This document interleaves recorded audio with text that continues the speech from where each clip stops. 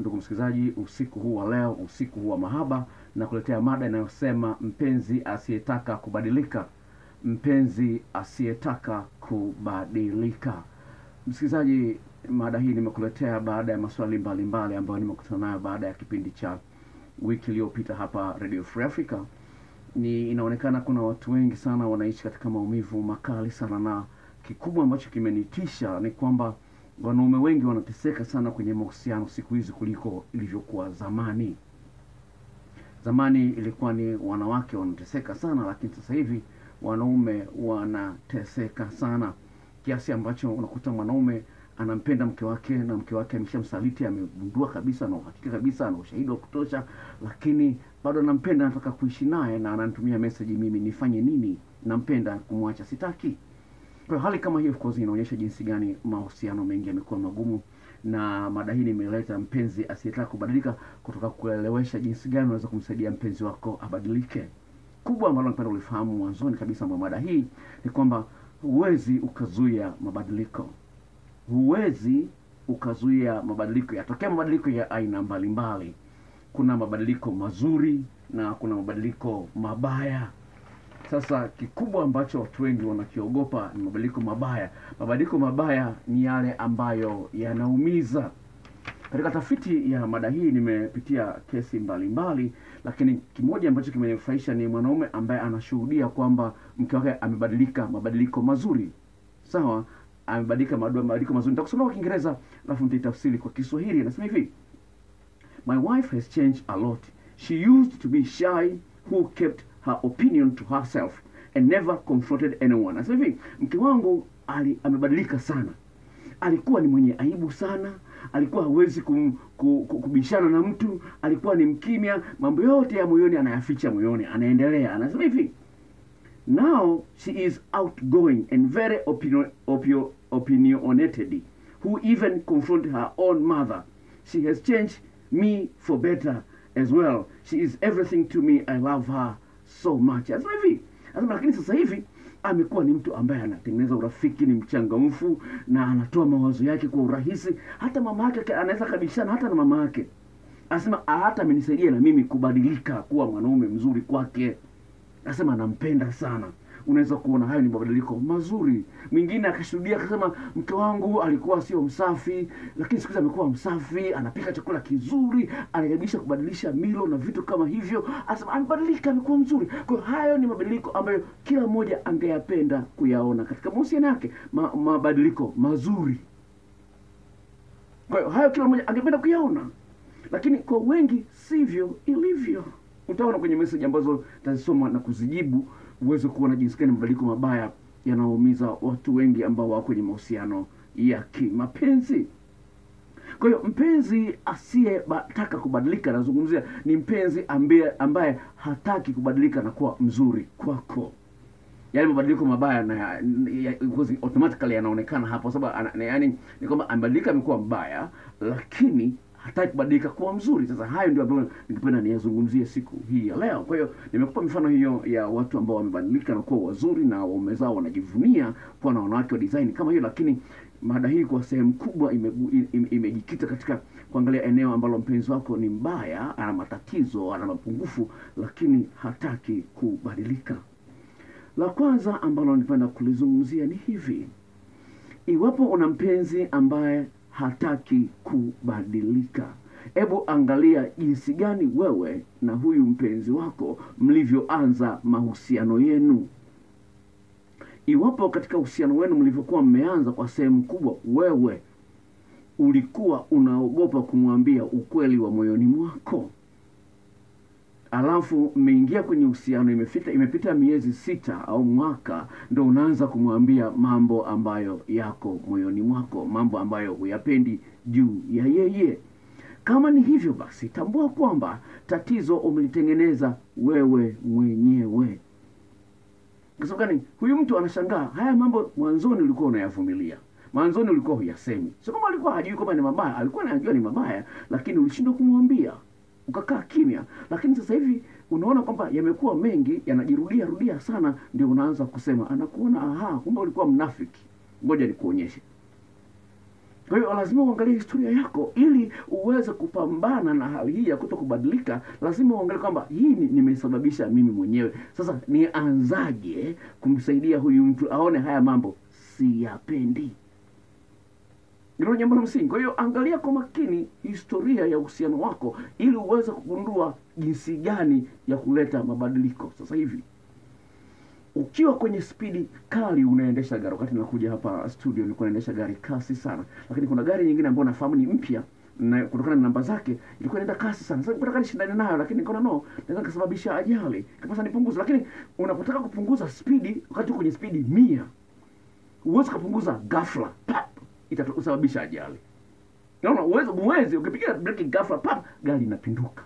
Lakini lazima uanze kupunguza spidi pole pole mpaka ifikie kwenye 40 na nini, ndio hapo gari uweze. Lakini sasa ukitaka kupunguza ghafla wakati kwenye spidi 100 au 120, utasababisha ajali. Kadhalika katika mahusiano ya mapenzi, iwapo unataka mpenzi wako abadilike, usitegemee mabadiliko mazuri yatakuja ghafla, yatachukua muda. Kwa maneno mengine, yanahitaji uvumilivu. Ningependa kuambia hivi, watu wengi wanasema ndoa ni za kuvumiliana tu, ndoa za kuvumiliana. No, sio kweli. Unapovumilia wakati huna matumaini ya mambo mazuri kutokea, wewe huna tofauti na mfungwa. Mfungwa hana matumaini ya kutoka gerezani. Sawa, hana matumaini ya kutoka. Pia pangia miaka 20, anajua nitakaa gerezani miaka 20. Labda tu rais atokee atoe msamaha ghafla, labda ndio hali kama hiyo itatokea. Kwa ni jambo la msingi kwamba mabadiliko mazuri hayatakuja ghafla. Hilo kwanza. Kwa hiyo ukishagundua historia yako kwamba kwa sehemu gani nilikuwa ni mtu wa ndio, sasa anza taratibu kwanza kumsaidia kuona jinsi gani yale anayoyasema au anayoyafanya au yale ambayo anashindwa kuyafanya yanakuumiza. Kwa hiyo basi usianze kumwambia bwana hili silitaki. Sawa, anza kuelezea hisia zako. Mume wangu huwa najisikia vibaya unapokuja nyumbani, unakuwa busy na simu, una muda wa kuongea na mimi, najisikia vibaya, naona najisikia vibaya, naona niko mpweke, nakupenda mume wangu. Au mke wako ana tabia sawa ya kutopokea simu kwa wakati, mwambie mke wangu huwa najisikia vibaya unaposhindwa kupokea simu kwa wakati, nashindwa kuelewa imekuaje, umekumbatiwa na mwanaume mwingine au vipi. Elezea hisia zako. Unataka kupekua simu ya mpenzi wako, sawa? Kipindi kama mjaoana ulikuwa upekui simu ya mpenzi wako. Sasa mmeoana, mko ndani ya ndoa, unataka umeanza kuwa na wasiwasi kwamba auenda anachepuka. Usianze ghafla kutaka kupekua simu yako. No. Unaanza, mume wangu samahani, nilikuwa sina tabia kushika simu yako, lakini sasa hivi nataka nianze. Unajisikia vibaya na kuona mara nyingi unachat na sijui unachat na nani. Kwa hiyo anzisha mazungumzo katika hali ambayo mwenzio anaona sio kwamba unamshambulia. Sawa, asione kama unamshambulia, anaona kwamba unataka kumsaidia awe mpenzi bora kwako. Kwa hiyo anaweza kutoa majibu, lakini hapo uwe umejiandaa kutoa majibu, na wewe anapokuwa ametoa majibu yake na jinsi gani ya kujibu katika mazingira ya amani. Hilo ni jambo la msingi. Sawa, ni jambo la msingi kwamba mabadiliko yatokee katika mazingira, atmosphere of peace, mazingira ya amani. Hilo ni jambo la msingi sana. Kinyume na hapo utaanzisha vita. Na unapoanzisha vita au mvutano kwa maneno mengine, tambua kwamba mpenzi wako atakuwa hana huruma. Atafanya mambo kwa makusudi, kama ni kuchelewa kurudi, kama kutokupokea simu yako, au kama kutokutoa outing au whatever, atafanya kwa makusudi kukuumiza. Kwa sababu ni vita, umeanzisha vita. Kwenye vita hakuna huruma. Kwa hiyo pale ambapo unaona mpenzi wako anakataa kubadilika, sawa, asietaka kubadilika, usitake mabadiliko ya haraka mazuri ambayo yakita faida kwa uhusiano wenu. Sawa, kaka mmoja katika tafiti ya mada hii akasema hivi: before we were married, if she started yelling at me, I'll calmly tell her it wasn't cool and she will stop. Anasema hivi, kabla hatujafunga ndoa, akianza kuongea kwa sauti kali, kwa sauti ya ukali, nitamwambia kwamba bwana, jambo analolifanya sio poa, jambo analoniambia sio zuri, sawa? Lakini anaendelea, anasema hivi, after marriage, when I tell her to stop yelling, she screams. Anasema baada ya kuoana, nikimwambia aache kuongea kwa sauti kubwa, ndio anaongeza zaidi. anasema what is screaming, yani kutoka ongea kwa sauti kwa nini, amekuwa jeuri. Unaona, huyu sasa ameangalia historia yake, anasema kabla ya ndoa ilikuwa anamwambia pole pole na alikuwa ana nyamaza. Sasa hivi tuko ndani ya ndoa, nikimwambia ndio anapiga kelele zaidi. Kwa maneno mengine ni kwamba huyu mwanaume alikuwa hajaangalia mzizi wa tatizo ni nini tokea mwanzoni. Sawa?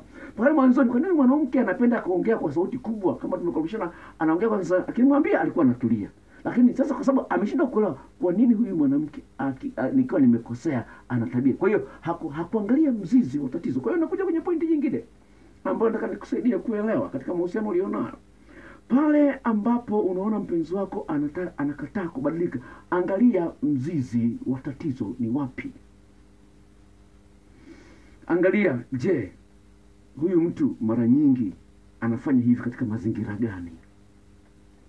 Au kwa sababu zipi? Kwa hiyo anza kuangalia, tumia darubini ya akili yako kuangalia, huenda kuna kitu ambacho mimi nakifanya kinasababisha hali kama hiyo kutokea. Kwa mfano, mwanaume ambaye ni bahiri atasababisha mwanamke awe na tabia za ajabu na jeuri. Mwanamke ambaye ana wivu wa kupita kiasi atasababisha majanga katika uhusiano wake. Kwa hiyo unaweza kuona ule wivu wake umesababisha mwanaume awe mkali.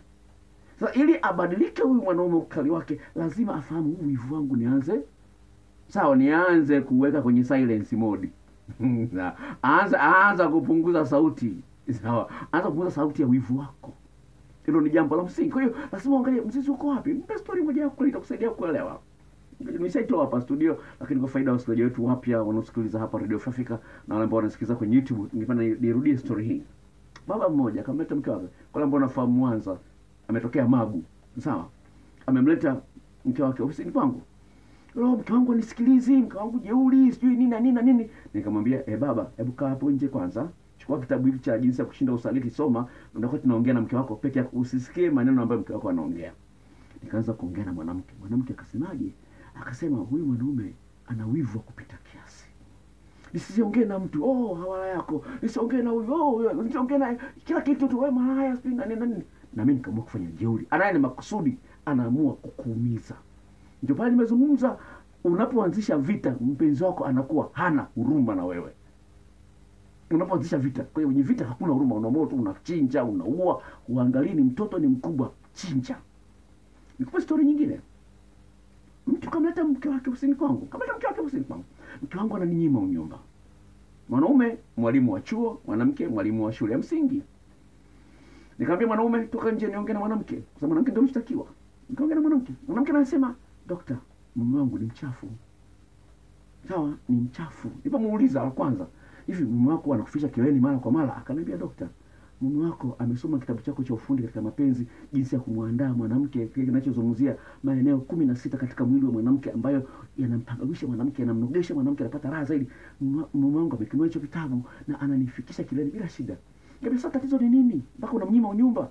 Ndio akaniambia, "Bwana dokta, mume wangu mchafu." Ninapomwambia juu ya uchafu wake katika maeneo mbalimbali, anasema, "Yaani mimi mtu mzima utanifundisha usafi? Mimi mtu mzima utafanya usafi? Sasa dokta, utafanyia mapenzi na mtu ana mwili unanata. Anavaa tu ovyo ovyo, bora amevaa." Mwalimu wa chuo huyo. Sawa? Asema, "Dokta, nina mimba yake miezi 4. Sasa hivi nimeanza kufikiria kuachana naye. Nina mimba ya miezi 4. Nimeanza kufikiria kuachana naye." Unaweza kuona jinsi gani unaweza kusababisha matatizo wewe mwenyewe. Kuna jambo la msingi kuzi uweze kuangalia, usije ukajiona wewe ndio mkamilifu, huna makosa, sijui wewe ni kuna makosa yako. Na kijana wangu ambaye amesoma Marekani amevunja uhusiano na dada mzuri kweli, yuko Sauti, kwa wale wanaofahamu mchezo. Dada mzuri kweli. Amevunja uhusiano, sawa? Amevunja uhusiano. Kisa mwanamke ana wivu. Kijana kinangu amepata kazi kwenye anaondoka tarehe 29 kwenda Uingereza, amepata kazi Uingereza. Sasa alikuwa ameenda Dar es Salaam kwa ajili ya swala ya visa na kila kitu. Sawa? Sasa yuko kwenye interview ubalozini, simu yake kaweka silence, simu hajapokea. Mwanamke anamwambia ulikuwa na mwanamke mwingine, sijui nini na nini, anaanza na nini, anapigiwa simu baadaye hapokei, anajibiwa message hapokei. Kijana wangu naye akasema okay fine. Na yeye akapiga simu hapokei, akapiga simu hapokei, akapiga simu hapokei, uhusiano umekufa hivyo tu. Kijana wangu anajeuri aina fulani hivi, lakini uhusiano umekufa kwa hilo peke yake, kwa sababu unaonyesha kwamba una mbegu mbaya ndani ya moyo wako. Jambo dogo tu, baada ya kuongea lishe unajifanya unanuna. Unaona? Baada ya kuongelea, sawa, baada ya kukaa na kuongelea issue unafanya unanuna, unataka kupokea simu, unataka kuongea naye, wewe ni ujinga. Kama unampenda, liweke jambo sawa ili muendelee kuchekeana. Sasa watu wengi hawajui hilo. Wanajiona wanataka kutumia tu ubabe, kuonyesha kwamba mimi ndio bosi. Sawa, mimi huwezi kupata mwanamke kama mimi, huwezi kupata mwanaume kama mimi. No, itakula kwako. Itakula kwako. Kwa hiyo ndio maana Biblia inasema kwamba Mungu huwapa neema wanyenyekevu, bali anapingana na wenye kiburi. Unyenyekevu ni kitu cha msingi sana. Lazima ifikie mahali ukubali kwamba sijui kila kitu juu ya huyu mwanaume. Lazima ifikie hatua unakubali kwamba sijui kila kitu juu ya huyu mwanamke. Usifanye unajua kila kitu juu ya huyu mwanamke, usifanye unajua kila kitu juu ya huyu mwanaume. Itakuponza. Itakuponza. Jitahidi kumsoma, kumuelewa mwenzio ili muweze kwenda pamoja. Biblia inazungumza kitabu cha Amos sura ya 3, watu wawili wataendaje pamoja kama hawakupatana? Sema watu wawili hawawezi kwenda pamoja kama hawakupatana. Amos sura ya 3, sikumbuki ni mstari, lakini mstari ya mwanzoni pale. Ni jambo la msingi kufahamu kwamba jinsi gani mnaweza mkaenda pamoja na mpenzi wako. Ili aweze kufanya mabadiliko, lazima afahamu kwamba una nia njema, sio unataka kumtawala. Sawa? Ili mtu aweze kufanya mabadiliko, lazima aone kwamba kweli una nia njema na yeye, sio kama unataka kumtawala. Pale unapotaka mpenzi wako abadilike, sawa, lazima aone kwamba utengeneze mazingira, aone kwamba unataka kumsaidia awe mpenzi bora kwako, na sio kwamba unataka kumtawala. Hiyo itakusaidia sana. Ni jambo la msingi msikilizaji uweze kuelewa kwamba katika mahusiano kuna magumu. Magumu hayakwepeki, yatakuja, lakini jinsi gani unayashughulikia, hilo ni jambo la msingi sana. Nimeona mabadiliko mengi kwa watu ambao wananipa shuhuda, ambao wamenisikiza kwenye YouTube juu ya mambo ambayo yameweza kuwasaidia kuboresha mahusiano yao. Kwa maneno mengine kwamba unaweza kusaidia. Mpaka mama mmoja kutoka Kibaha ananiambia, daktari, umefanya nimekuwa mwanamke mpya. Na hizo kesi ziko nyingi sana. Sasa ni jambo la msingi uweze kuelewa kwamba uwezekano wa mabadiliko upo, lakini jinsi gani wewe unatengeneza mazingira ya mpenzi wako kubadilika, hilo ni jambo la msingi sana ili uweze kuwa mpenzi bora kwa mtu husika. Kwa hiyo hivi utajikuta kwamba unatengeneza matatizo wewe mwenyewe. La mwisho ambalo napenda kuambia, ambalo kwa mpenzi ambaye asietaka kubadilika, pale ambapo unaona anafanya mambo ya makusudi kabisa juu yako. Umeangalia historia, umeangalia mambo mengine ambayo nimeyazungumzia hapo, na unataka huyu mtu abadilike. Kuna mahali fulani itakupasa kidogo utumie nguvu. Naomba nisikilize sasa, usije mkapigana ngumi kama daktari anasema kwamba anasema kwamba tumie nguvu. Kuna mahali fulani inapasa utumie nguvu. Sawa, umejitahidi kutumia diplomasia yote. Umejitahidi sana kujalisha kumuelewa katika maeneo yote. Mambo yote ambayo nimezungumza umejitahidi kuyazungumza. Sasa inafikia hatua kwamba unaona kwamba no, sasa huyu mtu naona ananiona mimi mtoto mdogo, sawa? Kuna mahali ambapo unampa, wazungu wanaita ultimatum. Unamwambia sasa mume wangu, sasa mke wangu, sawa, ni hivi. Naomba unielewe, nimekuwa naumia sana juu ya jambo hili na nimeshakueleza juu ya jambo hili kwa muda wote huo, lakini nimeona mume wangu hujali hisia zangu, nimeona mke wangu hujali hisia zangu. Sasa hivi naomba nakupa miezi miwili ufanye mabadiliko. Sawa? Kama nina makosa yangu naomba uniambie, kama nina madhaifu yangu naomba uniambie, lakini nakupa miezi miwili, naomba ufanye mabadiliko katika eneo hili. Sawa? Ufanye mabadiliko, utachukua hatua ambazo hakuna mtu wa kunirudisha nyuma. Hatua gani? Unaweza kumueleza. Aidha kuachana, au unaondoka na rudi nyumbani, au unaondoka naenda kupangisha, nitaenda kaa huko peke yangu, nitaishi peke yangu. Kama utaamua kubadilika, nitaangalia kama umefanya mabadiliko au vipi. Ajue kuna hatari ya yeye kuendelea kama alivyo. Kwa hiyo mpe ultimatum, mzungu anaita. Mpe mpaka, mwekee mpaka. Bwana, sasa hivi nimeshavumilia, imefikia hatua hii, lakini napenda nikwambie kwamba nimechoka. Lakini kabla sijaamua kuachia, sawa, nakupa miezi miwili ya kufanya mabadiliko. Ikikushinda hii miezi miwili kufanya mabadiliko, najua hutabadilika tena. Kwa hiyo naomba, nitaamua kukuacha au nitaamua kwenda kuishi peke yangu. bila kujali sijui tuna watoto au sijui tuna nini na nini. Si mama, nakupa story ni ya kweli, sawa? Mtu kamleta mume wake ofisini kwangu, sawa? Kamleta mume wake ofisini kwangu. Mume wake alishamwambia, "Mama bwana, hii tabia mbaya, wivu kupita kiasi." Sawa? Kamwambia. Yafikia hatua mwanaume anamwambia, "Niko tayari kuachia kila kitu.